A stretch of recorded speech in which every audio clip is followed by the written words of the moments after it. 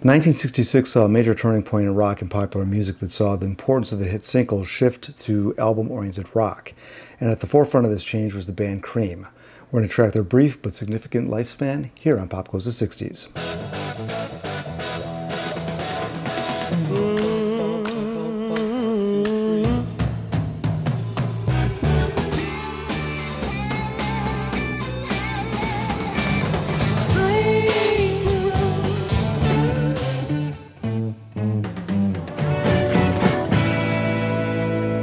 To get the full story of Cream, we have to start with the Graham Bond organization. Now, I've done a full video on Graham Bond and his band that Bruce and Baker came from.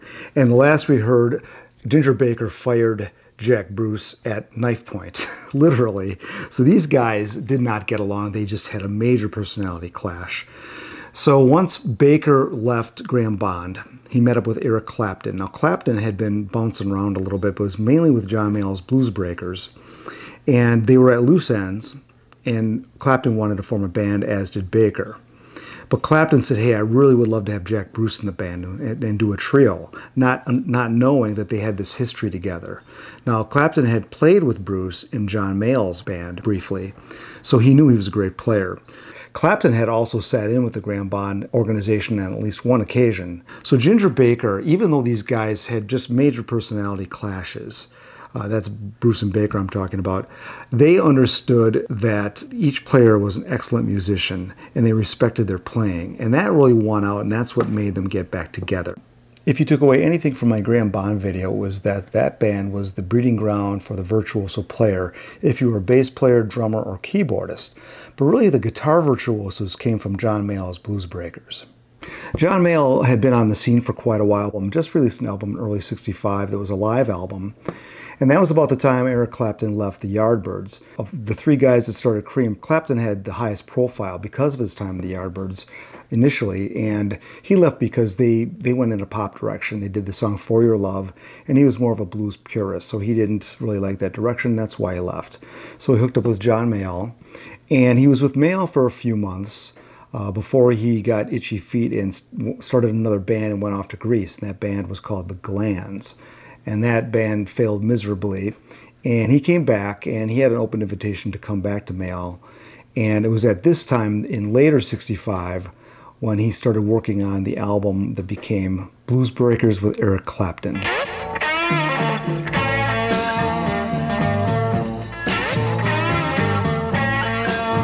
The famous graffiti that Clapton is God was sprayed in late '65, early '66 in London. This is where he was really gaining a lot of fine reputation in the clubs for his playing. You're the one that makes me feel on top of the world.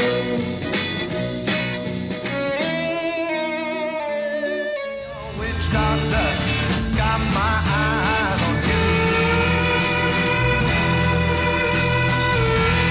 The song I'm Your Witch Doctor was a single that was released by John Mayall.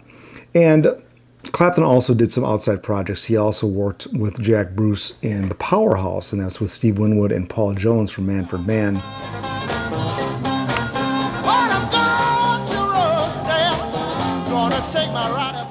Now this is the famous Eric Clapton album with John Mayall called Blues Breakers. This is Mayall's second album, and this is what really made Clapton a pretty big underground star. He just started to get above ground when this album came out.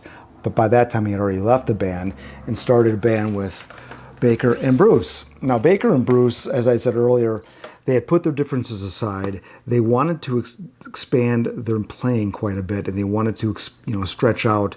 And they had a very good feeling of where music was going. And obviously, they had a great blues background. And adding Clapton, they were just excited the moment they played together, and it just felt right. Now, when they got together, there was really no big expectation that they were going to become these huge stars, but really they thought they would be playing the same circuit that Graham Bond and Mayall was playing, and that's exactly where they started.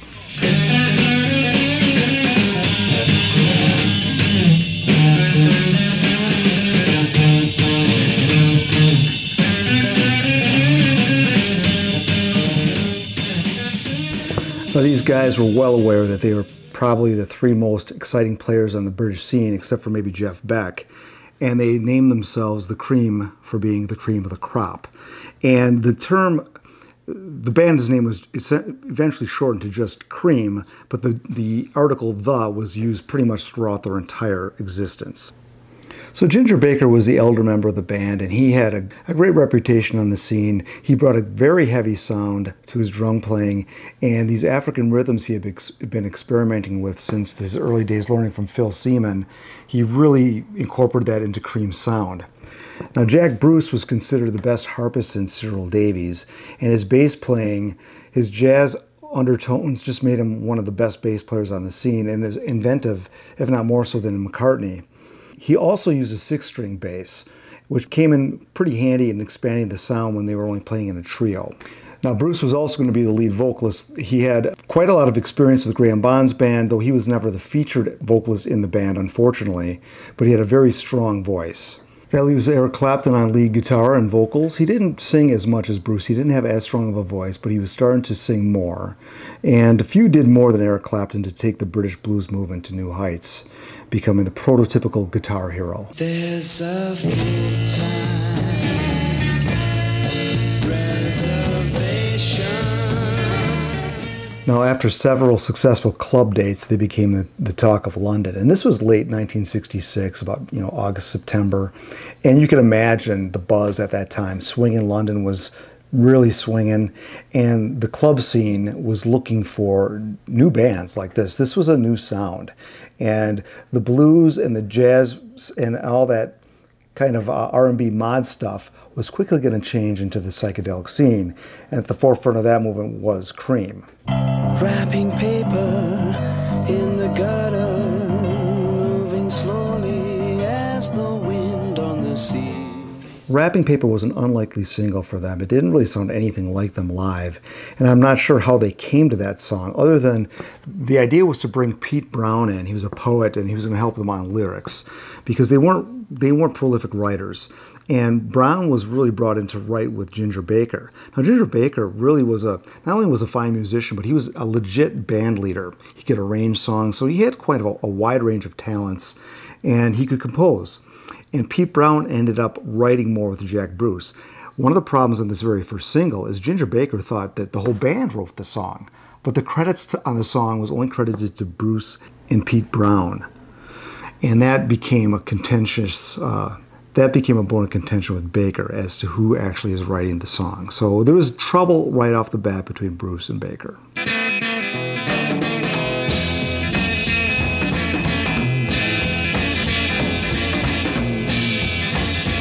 Cat Squirrel was the B-side of the first single and sounded exactly like they sounded live. So the fans who were alienated by Wrapping Paper were reassured by Cat Squirrel. Reaction Records was owned by Robert Stigwood, and he became their manager. And really, without Stigwood's backing, this band never would have got off the ground. So after the misstep with Wrapping Paper, they quickly recorded their follow-up single.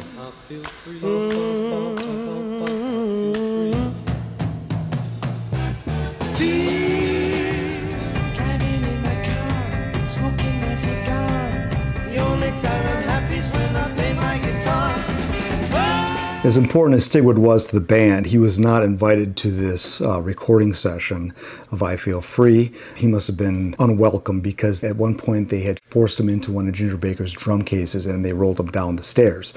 Now, I Feel Free got to number 11 in the charts, which was really good. It was a legitimate hit, so they were able to start recording their first album. Put their spoons full of diamonds, put their spoons full of gold. From 4 until late, I was wringing my hands and crying. So the band got right down to business with a heavy dose of blues with Spoonful, which became one of their signature songs. And From 4 Until Late was an Eric Clapton lead vocal. Now, Jack Bruce was probably writing more than the others at this point, and he was still developing, and he came up with this song, Dreaming.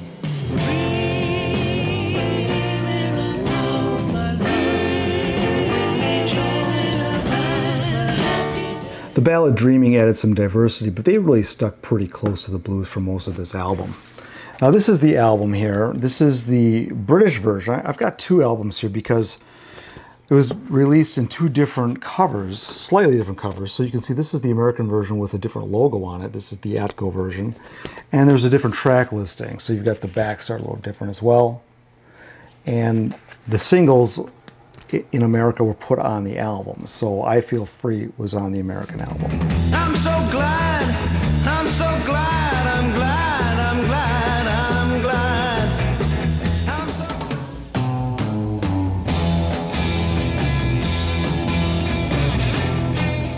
The song Toad contained one of the first extended drum solos probably in rock, and it was very much imitated, but Ginger Baker was the first to do that. The band had a minor hit in the States with I Feel Free. It bubbled under, and it wasn't a big hit, but a big enough hit to get them to go to the States, book some dates, do some live shows, and also record their follow-up album. Now, Stigwood really did some fancy footwork in America, getting them signed to Atlantic, and Ahmet Ergen really liked the group.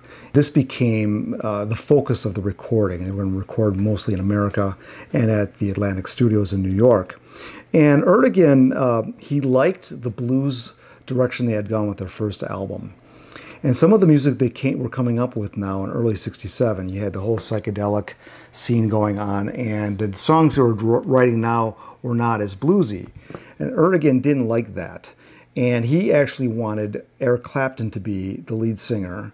And they were going to put him out front as the lead guitarist, lead singer, and have the other two guys in the back. And the band said, no way. Clapton really wasn't a strong enough singer to do that. And he didn't have the material to really sing at that point anyway. So that was discussed very up front. The other thing is that when they were signed to Atlantic, one of the reasons Cream got signed was the Bee Gees were part of the deal. Stigwood also represented the Bee Gees, and Atlantic really wanted the Bee Gees, and Cream was kind of like a rider to get the Bee Gees signed. So they were kind of a throw-in. Originally, Tom Dowd was brought in to produce the second album, but he, like Erdogan, he called this their new song Psychedelic Hogwash. So somehow Felix Pappalardi came into the scene as a potential producer. Now Felix Pappalardi came out of the Greenwich Village folk scene originally, and then he started producing people like the Youngbloods and Joan Baez, and he was working at Atlantic. Now he loved what Cream was doing, and he actually lobbied for the work not to be too bluesed, and then he got the producer's job. Not only did Pappalardi help them create a better sound at Atlantic Studios, they really fine-tuned their sound, he also began to write. So there was a song they had worked on called Lawdy Mama. It was more of a blues song with a really great groove, and he took that song with his wife, they rewrote lyrics, and that became Strange Brew. strange brew, killing what's inside of you. Success came quickly as Cream's material fit in perfectly with the burgeoning rock scene, but occasionally they would make a sidestep with this beer commercial. Falstaff, the clear beer from St. Louis, brings you Cream from London. It wasn't long before Cream was one of the top attractions in the United States rock scene.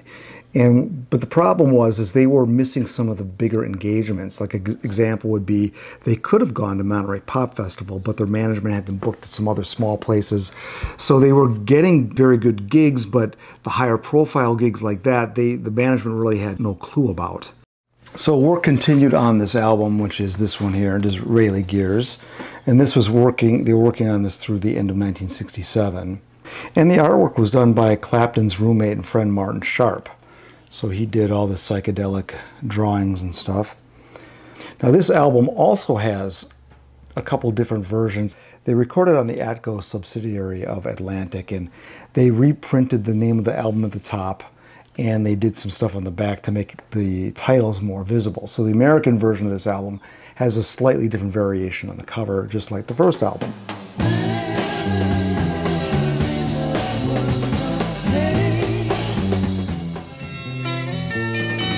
Gonna build myself a castle.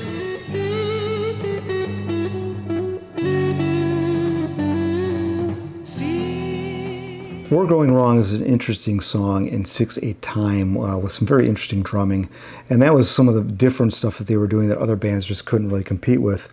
The other two songs I just played, World of Pain and Dance the Night Away, really reflected less of a blues sound and more of a West Coast sound. Now some of the songs they were doing were just just really quite psychedelic like these two. To the violence of the sun.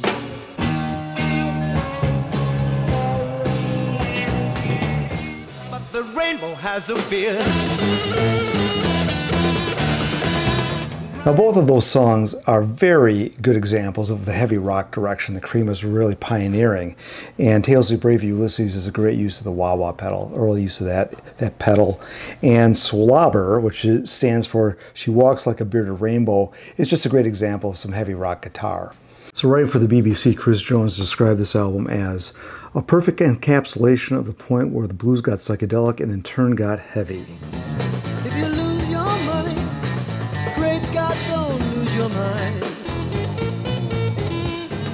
Take it back, take it back, take that thing right out. Now, believe it or not, Erdogan and Atlantic were not enamored with Jack Bruce's compositions at all. And thankfully, Popularity had the vision and the wherewithal to help craft those songs into absolute classics. In the sunshine of your love. So this song is a great example of how the rock genre was created. It was the future of rock, and that's heavy guitar, and perhaps the definitive psychedelic rock song. And this became probably Cream's signature song. Now, Cream was fashionable more than just in the music sense, but also their clothing. And they had some of their clothes designed by the Dutch group The Fool, who also painted some of their guitars as well. And as their profile continued to rise, they were offered some soundtrack work, like in this Danish film. Do you remember?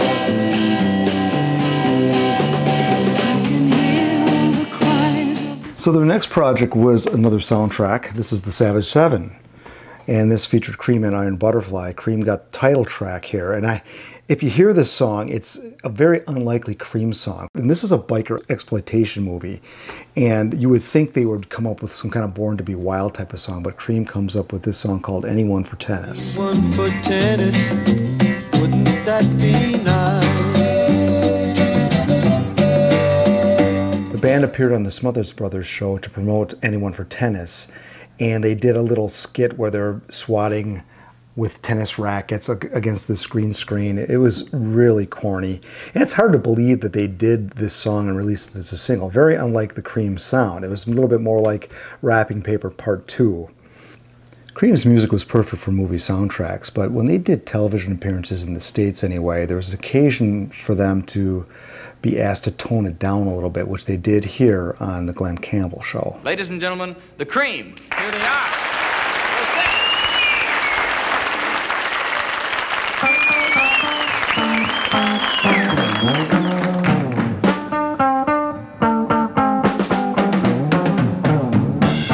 Wheels of Fire was the next album, and this is a version I bought in the 80s, so this does not have the original silver foil cover, which is a very elaborate cover and gatefold.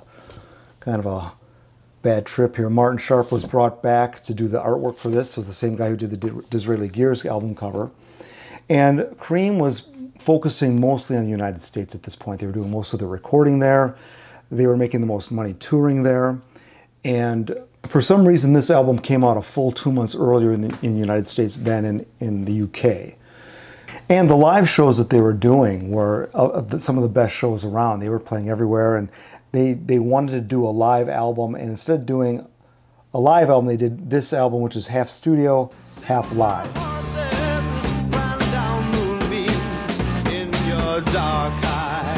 White Room was one of their biggest hits, the second biggest hit actually, another Pete Brown and Jack Bruce song. And it's more fully realized, more complex, I think, than Sunshine of Our Love. And it got to number 6 in the United States, number 28 in the UK. I wanna just show you what my politics are. I'm sitting on top of the world, born under a bad sign. I've been down. These three songs typify this album, and Born Under a Bad Sign, we hear Clapton doing his Albert King guitar lick. Now, Ginger Baker comes up with 3 writing credits on this album, and the most impressive is called Those Were the Days, and that's co-written with Mike Taylor.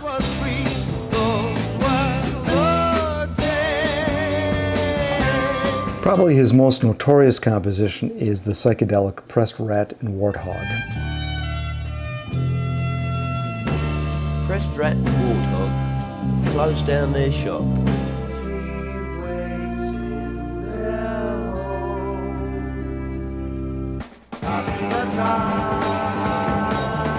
Passing the Time is one of their most bizarre songs, and it shows how they took the psychedelic music movement and they made it a little more delicate but also biting. And Baker plays a glockenspiel and Jack Bruce plays a cello and a calliope in that song. Felix Pappalardi played a very big role in this album. He was responsible for choosing the live shows that they were going to record, and he set all that up. Plus, instrumentally, he added quite a lot of different instruments that you wouldn't normally hear on a Cream record, like viola, organ, trumpet, and tonette. Now, on the live disc, there are only 4 songs, 2 songs per side. And this is how things were getting in the late 60s, where you would leave room and have these extended jams so people could solo. And that's basically what Cream was about at this time. People wanted the solos, or Cream thought that that's what people wanted, and they give you all your money's worth on this live disc.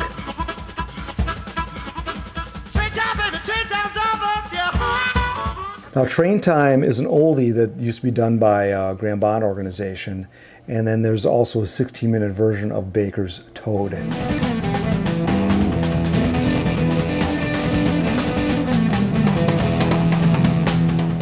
For my money, I don't care for Cream live on disc too much. I think you probably had to be there. These long solos and things that became in vogue in rock music were all the rage. And very few of them translated well to record. Wheels of Fire was released in a couple different versions. It was released in 2 separate albums, a studio version and a live version. So this is an example of the studio version. They're just calling live at the Fillmore. And then I forget what country this one's from. This is the studio version. This is by a completely different artist. This artist is by Clint Day. In America, I've only seen the double album, so I'm not sure why that is, but it seemed like Cream was having bigger hits in the States anyway, and it could probably sell the double album in the States more easily. But nonetheless, by the time this album came out, the band was really having problems. And one of the problems was, the Ginger Baker, Jack Bruce issue. One thing that happened as the technology moved forward and these rock concerts got bigger, they also got louder, and they had more and more Marshall stacks, and the sound really bothered Baker. He had a hard time competing with Jack Bruce's bass amplification, so that was an issue. Things got so bad one time that apparently Bruce was playing Clapton and Baker just walked off, and Bruce couldn't even hear that they stopped playing. That's how loud this had gotten, and it all gave them long-term hearing loss, as a matter of fact. So that was a problem. And as things got, Eric Clapton typically was, I wouldn't call him a peacemaker, but the issues between Bruce and Baker, he typically stayed out of. He would just walk away, and those guys had to kind of figure out their stuff. And there was always tension between them, and it was really reaching a boiling point here. And Clapton's idea was to possibly bring in another player, and he wanted to bring in Steve Winwood. Winwood was, I guess you'd say, on hiatus from his band Traffic, and by adding Winwood, you wouldn't have so much pressure on the 3 soloists. You'd have another guy that could do rhythm, he could sing, he could play, so that would have alleviated some of the tension, some of the I guess the long solos that were expected of audiences at this point. Now, Clapton also went on to say that some of the later Cream shows, the members of Cream are just showing off. So when you get to that point, you're not really playing for the audience, and you're not really playing for one another. So I think that also was a problem. Now, despite all the problems between Ginger Baker and Jack Bruce, the one that really, I think, pulled the plug on the band more than anybody was Eric Clapton. And it wasn't because of Baker and Bruce. It was because of a Rolling Stone article. And there was once a band gets huge, they want to knock you down. If you're underground, you're the darlings. Well, these guys were huge now. So Rolling Stone took some shots at Clapton.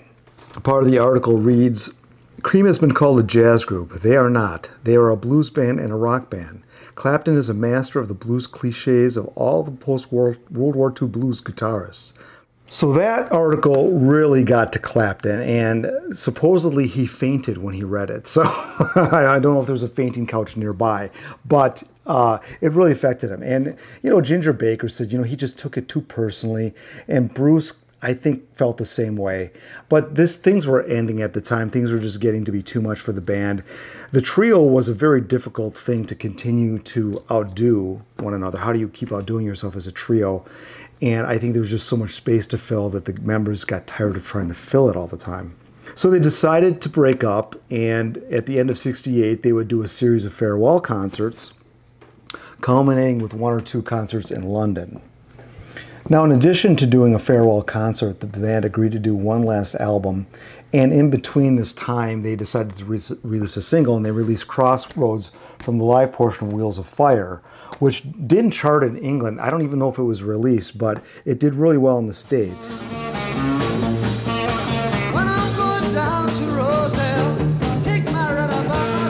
To show you how they split up their live shows on this farewell tour, they did 22 shows at 19 venues in the United States, and then 2 in London to end it. So let's look at the final album. This is aptly titled Goodbye, and it's probably considered their least essential album. There are only 3 new songs on here. 3 new songs, studio tracks, 1 by each member, and a couple live songs. And it's really, the studio tracks are actually more produced, and it's a good indication of how they might have carried on if they didn't break up. When I was young, they gave me a Monroe piano. What a bring down.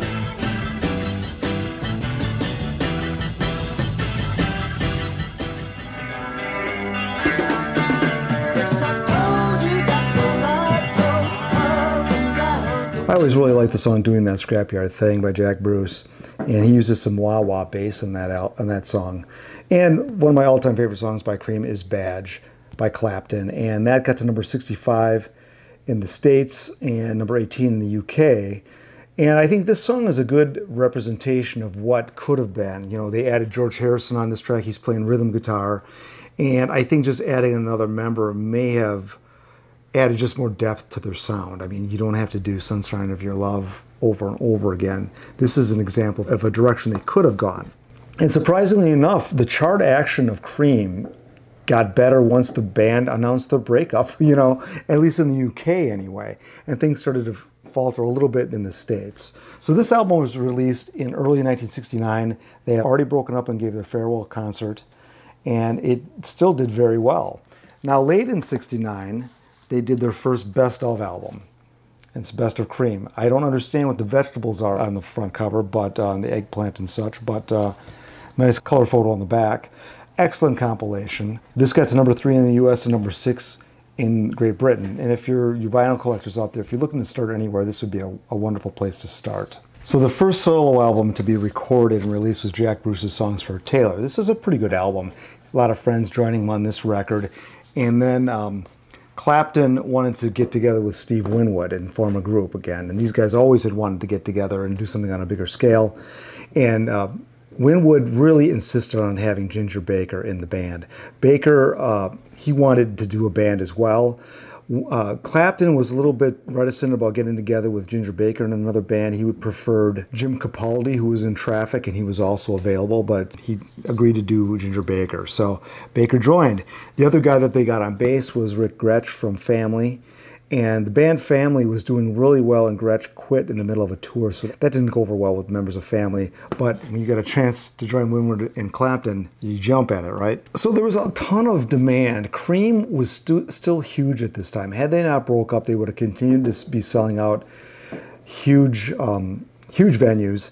And managers Stigwood and Blackwell smelled money. And this is when things got being billed as supergroup, and they represented them, and they started to get tours ready for them, and this band was not ready. So this all happened very, very quickly, and they call themselves Blind Faith. And some radio ads actually bill them as the new Cream. The heavy drums of Ginger Baker, plus the wailing guitar of Eric Clapton. It's the concert spectacular of the year as the WFIL Boss Jocks present the new Cream. And since they didn't have enough material to really, at least original material to play, they resorted to old Cream and Traffic songs, which the audience loved, but it disillusioned the band. So Blind Faith had one album, that's this one here. We got two covers. We got the British cover, which is The Girl, as you may well know, with certain parts covered up strategically so I don't get thrown off this platform. And the United States cover, which is basically the back cover of this. Wasted and I can't find my way home. So Blind Faith, this was a popular album. It sold very well. People loved it. They did several live shows, but I think by October they were done.